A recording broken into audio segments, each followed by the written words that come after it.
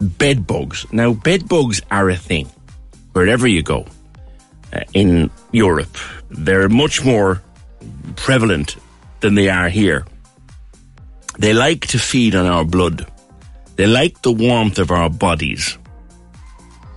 And they like to feed on us during the night. And if you've ever been bitten by a bed bug, it's a very painful, itchy, scratchy little thing. But it's got to the point now where the Eurostar trains people are deep cleaning the trains. On the Paris Metro, they're deep cleaning the trains. One assumes that the airlines are deep cleaning planes coming out of Paris. One would hope so. It is a problem. It has become something of a problem. Eoghan Corry, travel journalist and editor of Air and Travel magazine. Eoghan, they are commonplace. Bed bugs are commonplace in France and Spain, but we do seem to have a problem here. Good morning. Good morning, PJ. And they can go for a year without food. So last year's bed bug can suddenly jump to life. Oh, thank you. Didn't know that. They'll be ready for the Olympics after the World Cup when they stop eating after the World Cup. But the thing is that, it's full of headlines. It's a lot of headlines. The reality is the scale of the problem is probably overstated a little bit because it isn't affecting bookings. It isn't affecting people travelling. There was one cancellation which sort of catapulted this into the headlines. Somebody who had an Airbnb booking for the World Cup, an Irish fan, and discovered that it was cancelled. Bedbugs, summer is a good time for them. Then around September, you have this huge infestation of them. And the infestation used to be worse in years gone by. Worldwide, it used to be the very heavy-duty insecticides that came in the 1940s, 1950s, DDT would be the most prominent of them, more or less almost wiped them out. The thing about it is insecticides are out of fashion.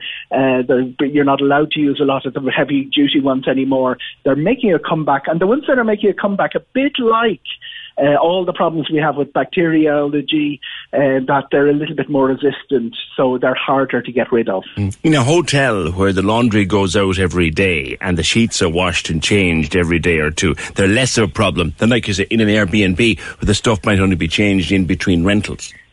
Absolutely. It is a matter of the right temperature. It is a matter of the changing of beds. It's all of those sort of things. But we at a scale problem where the hospitals reached about 10 or 15 years ago, where we're now moving to rubber coatings on mattresses and sheets and things like that? Probably not, but it's certainly something worth keeping an eye on. And as you say, when you're bitten by one, you know all about it. You do. As somebody once said, anybody who doesn't believe that in small problems should go to bed with a mosquito. Indeed. Get one trapped under the sheet with you. It ain't pleasant. But Eoghan, it hasn't deterred anybody from travelling. You can't get onto a plane to France this weekend. Nor is it going to, and it's not a French problem; it's an international problem. But France is absolutely. It's oddly enough, France is well positioned for things like the World Cup and for the Olympics next year because of the sheer number of beds, 280,000 of them. That would be more than New York, or Las Vegas. It certainly dwarfs the number that we'd have in Dublin of about 30,000. It's one of the cities with the most hotel beds in the world. Really? So something like the World Cup can come and go without causing the havoc that it did, for instance, in Cardiff, as people remember trying to get a bed in Cardiff a few years ago. Now, the thing about it is, the issue is the flights, as you say. Ryanair's put 8 extra flights on, but that's not going to solve the problem for people getting in and out, because tickets are going to be the problem from now on.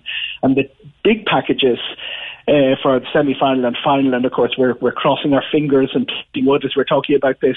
The big packages are about €1,200 now for flying in and out and getting to the match. The problem is going to be the match tickets. I was listening to people talking after the South Africa game, Eoghan, of having booked packages that they thought included tickets, and when they got to the stadium there was a problem because somebody else had just bar scanned the same ticket.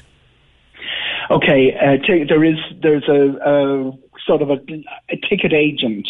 It's held by Club Travel, Abbey Travel, and Killester Travel. That lots of people would be very familiar with, travelling with the Munster rugby team. Yeah. Finola McCurtain does a great job representing them in Cork. Now, they would have the access to the tickets. Anybody else you book with, there's a lot of them say without tickets, and there's a lot of them saying, well, we'll try and source tickets. But the sourcing of those tickets is messy. If you aren't with the official agent, and even if you are with the official agent and there's a name change, the bar scanning systems aren't as good at stadiums as they are for airlines, for instance. The aviation industry has to be on top of this game. And we have seen very highly publicised incidents, notably at the UEFA final, Champions League final, but also the Bordeaux match. We saw it with one of the English matches in Marseille with legitimate tickets not showing up in the scanner, and people being refused entry. It's a big, big deal, because your only reason for going on this trip is to be at that match.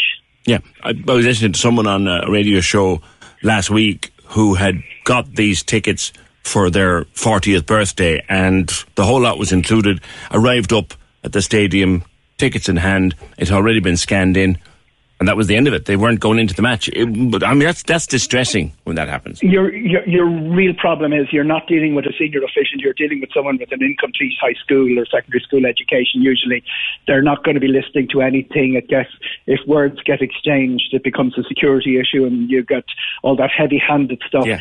But you would be surprised, PJ, the number of matches I've been at where tickets didn't scan. You know, sometimes I'm with a large group, and the scan doesn't work. Or the other thing is there's a lot of IDs. You know, you have to show ID that the name on the ticket is the same as the one on the ticket. And you know, I travel obviously a fair bit, and I try and take in matches abroad a lot, and it does astonish me that the number of times, it wouldn't be every time, it wouldn't be even half the time, but the number of times that at least one of the party has that very stressful situation of a legitimate ticket not scanning, and then that argument. It's really, really difficult. I would wish that there would be some sort of all-encompassing technology introduced for these things, because it's happening more often than is comfortable. Well, let us assume that we'll get safely past Scotland on Saturday night, one would hope at least, and then that the bigger call is next weekend, when one assumes again it's the All Blacks. Let us dream of getting to a semi-final. Where would you advise people to go to make sure that that package does have a ticket that will scan in? Killester Travel, the Abbey Travel and Killester Travel.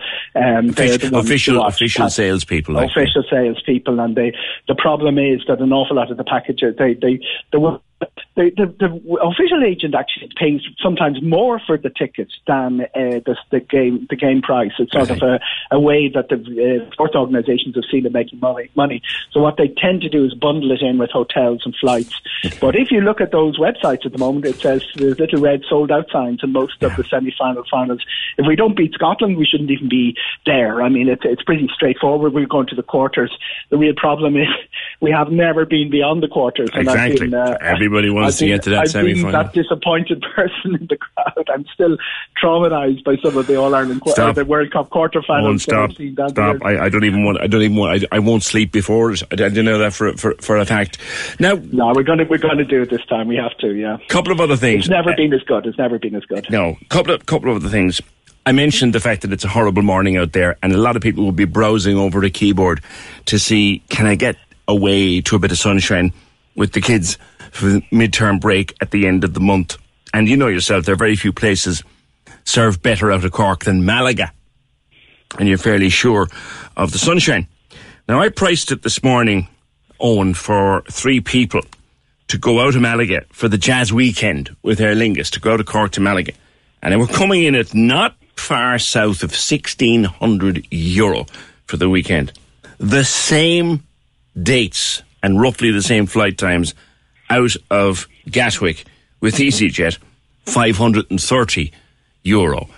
Like, we're getting crucified here, particularly at peak times. Very simple, supply and demand. If the demand is high, the prices fly up. Britain is underperforming for loads of reasons, Brexit being one of the main ones, and the economy being another. We're both related. Cork has probably underestimated capacity this year. The airlines didn't put on the number of flights.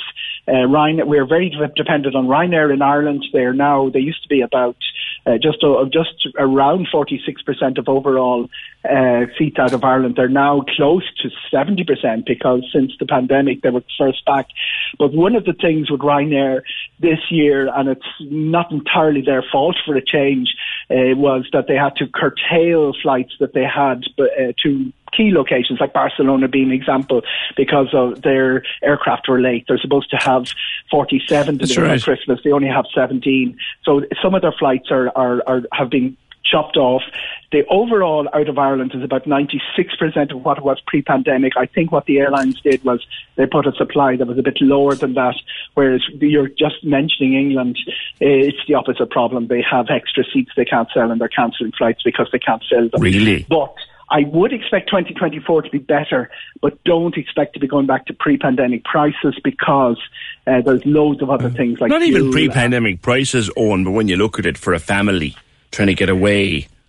Now, look, going away, I've always said anyone who tries to bring their family away during midterm, you know what you're in for. We never did it because of that exact reason. The prices, literally on the Thursday before midterm, the prices double and treble. But 3 times as much out of Cork as out of Gatwick to get to the same place. Supply and demand's gone mad there. Supply and demand does go mad. The last 3 seats on the flight are going to be expensive. Interestingly, though, they programmed the computers. The midterm never goes down that low. So even if you were to book it this time last year, you would actually find a wonderful price 2 weeks before or 2 weeks after. And they have a tradition of trebling, not doubling, but trebling from the weeks around them. Midterm, October to March is also when most of the airlines cut back the number of aircraft they keep in the air. So they can't actually artificially just throw them on for the peaks in that period. The most notable peak is during Christmas. So we're looking at pretty high prices for Christmas. I'd love to see more routes out of Cork, by the way, that would take the pressure off Malaga. If you had somewhere like Murcia, much cheaper to get to there, much cheaper. The resorts around there are much cheaper. It'd be a lovely route to get out of Cork. Talk to me that for a second. You said, so the planes, okay, less planes fly in the winter, we get that. But you're saying to me that a bit like if you take the bus, Cork-Dublin bus or Cork-Dublin train, they put on more trains at peak time, they put on more buses at peak time. You can't find 2 or 3 more planes, can you? And say, right, for Christmas we're going to have more pressure on. Most airlines can't because they have to recertify the aircraft, and it's not worth it. It doesn't actually pay back. But we won't have that problem with Ryanair this winter because they're under so much pressure. They're not going to have extra aircraft to throw around in winter, and they won't be parking up by the look of things. I have you. Busy times for Ryanair. Just another thing too, I notice, just reading about it, campsites in France and Spain and Italy and the Netherlands, very popular this year, Eoghan, and very popular booking into 2024. The most wonderful holiday ever, PJ. Really? Never done it, I have to say. All my girls have gone beyond teenage years now. The reality is all our family holidays were camping. All of them were by boat, by ferry, through Cork or through Rosslare. And the sweet spot for us was the Vendée. It's about 5 hours drive down from the 2 Roscoff and Cherbourg, 2 entry points. And camping doesn't mean the tent on the side of the mountain with the leak in it like it used to in my childhood. It's air conditioned mobile homes and campsites with water slides and zip lines, and there's some of them you stay in a tree house. It's just fabulous stuff. It's real. And that was our teenage years, and it was very happy. And they come back with smatterings of different languages from the children they meet on the side. I couldn't recommend it more highly. It's a fantastic way to spend a holiday. And it's probably under the radar compared with the Bucket and Spade. Malaga because it's easier it's more guaranteed sunshine in the south of Spain. A lot of people will do the fly drive now but I do recommend the travelling by ferry because of particularly when you've got the younger the child, the more luggage you have to bring. Particularly you have the luggage issue, and then you come to the ferry on your way home, and you look at the wine shop. And you look at your two daughters and you say, do we really have to bring them home? Because if we left them here, we could fit another case of wine into the car. You've been there, haven't you? I know. If social services are listening, I never said that. Eoghan, always a pleasure. Thank you. Eoghan Corry, editor of Air and Travel magazine.